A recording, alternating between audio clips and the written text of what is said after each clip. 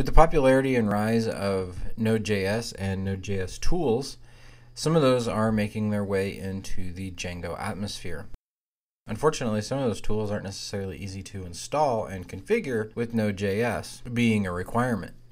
However, using a tool called Node env, you can have a virtual env-like functionality for dealing with Node, as well as the ability to integrate Node env into your virtual environment so that you can run Node and Django side by side without any issues, and it be all self-contained into a single virtual environment. To get started though, we're going to take a look at Node env and how you can use it to just do Node.js stuff. Then we'll take a look at how to use it side by side with virtual env.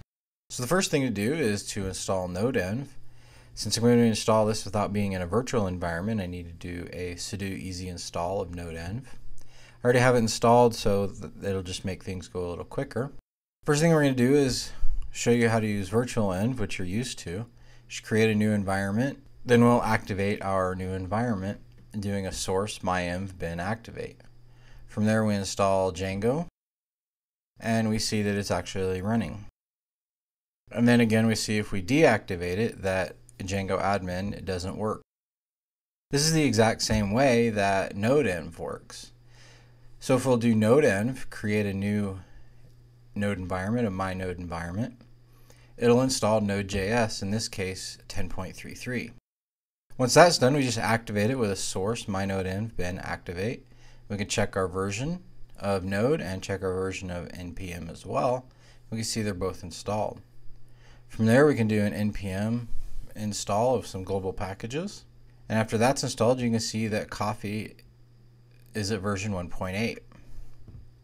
Can also, to go a little step further, install Express generator, and we can create a new Express app.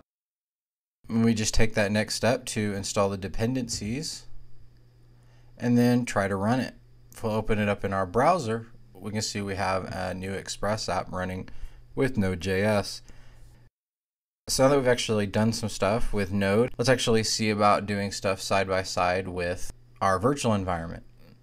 So if we'll activate our environment, or for our virtual environment, and do a pip install of Node env, then go the next step and do node env-p. What this does is it attaches a Node environment that you would normally do. It just attaches it to your current virtual environment that Node env is installed into.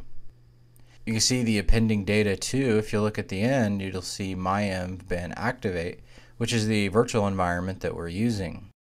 And as you can see, we have installed because we're going into the REPL. We're doing version 10.33 again.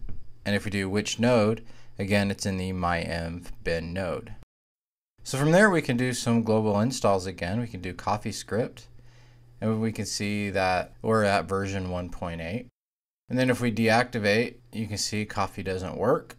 And then just to show everything's working again, we activate our virtual environment, and we see that we're using Django 1.7 and Node side by side. So this makes dealing with Node.js and other things in the Node ecosystem a lot easier. In a future video, we're going to go over using different Node packages to help us with our Django development.